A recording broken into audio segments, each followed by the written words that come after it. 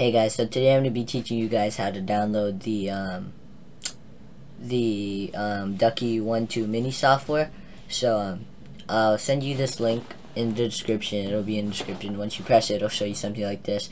And you want to click once you want to get a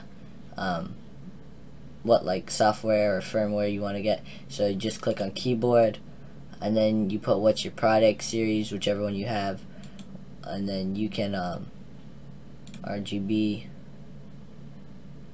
and then you can pick through all of these, and then it's the 1.2 series, and there's like a whole bunch of stuff, and then yeah, it's this one. So you just basically pick your keyboard. You pick like what product you have. So like you can pick mice, keyboard, or input something. So I pick keyboard. You can pick like the size. So I put 60%, and you could pick if that's single LEDs, no LEDs, or RGB.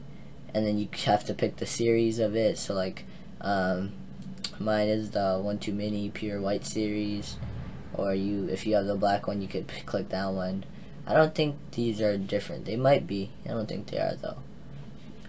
For the HyperX one, this one might be different since it's a different company also.